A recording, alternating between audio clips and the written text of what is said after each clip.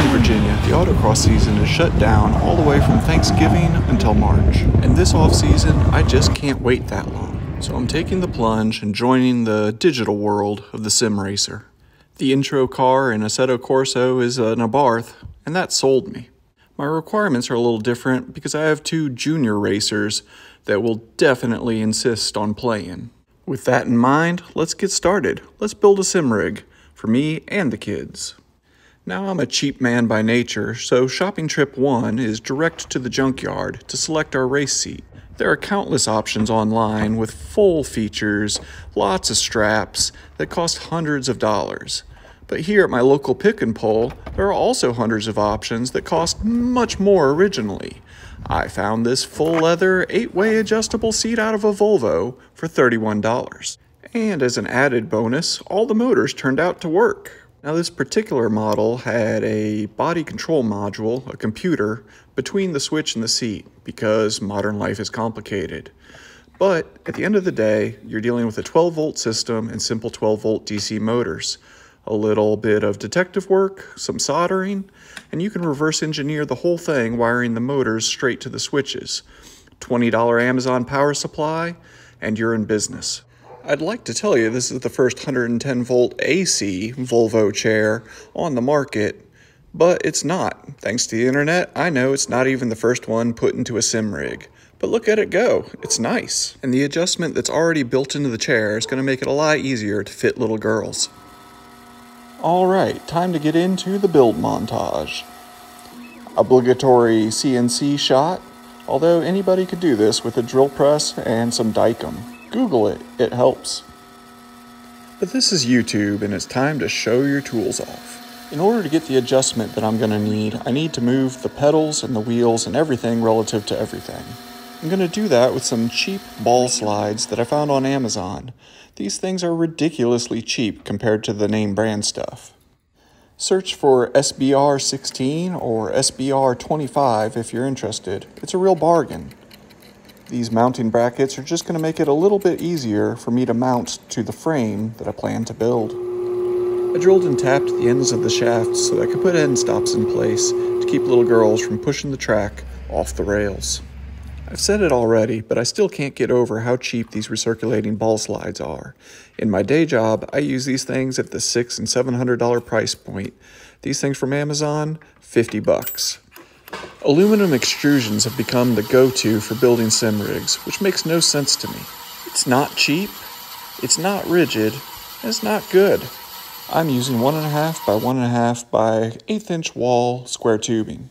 The material's actually pretty cheap. Ah, but I don't have a welder, I hear you screaming into your cell phone, TV, computer, or whatever you're watching this on. There are good odds that the $700 weld rig I'm using here costs less than the device you're watching this video on. Because I'm the only welder on my block, I haven't had to plow my own driveway in 6 years.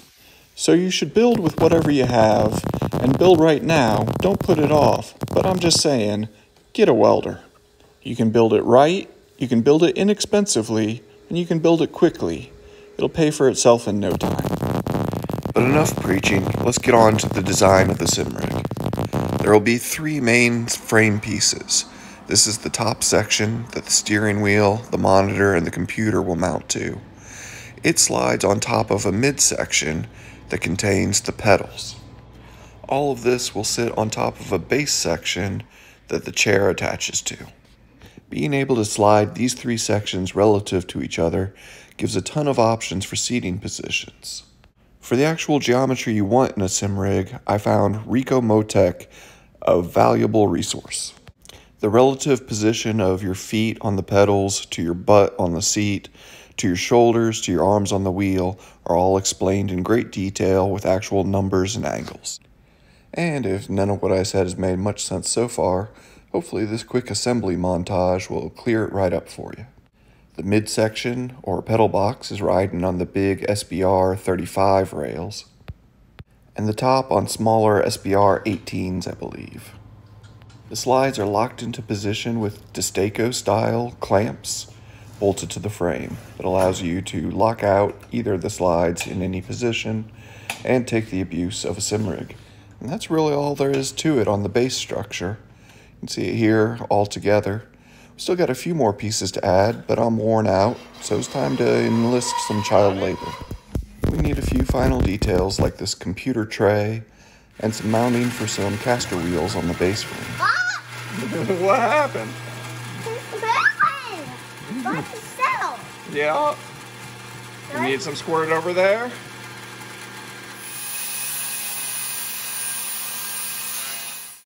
And voila. That's the basic idea of it anyway.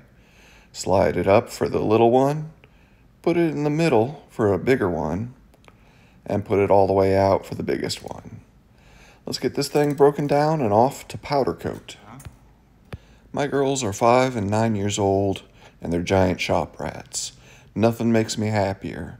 Get your kids in the shop. It's wonderful. And you gotta find it. Good job. With that, it's time to take the pieces off to the professionals at Lynchburg Powder Coating in order to get it powder coated for a nice smooth finish. Powder coat's going to be way more durable than any rattle can job and a heck of a lot easier, so I just paid. Now, it's time to talk about liveries. The Alitalia livery has been used on countless Fiats and Abarths, including this 131 World Rally Champion. I was able to find a guy in Australia that could actually sell me all the stickers I needed to turn my sim rig into an Alitalia Abarth sim rig. So let's button it up and get ready for an amateur lit YouTube reveal.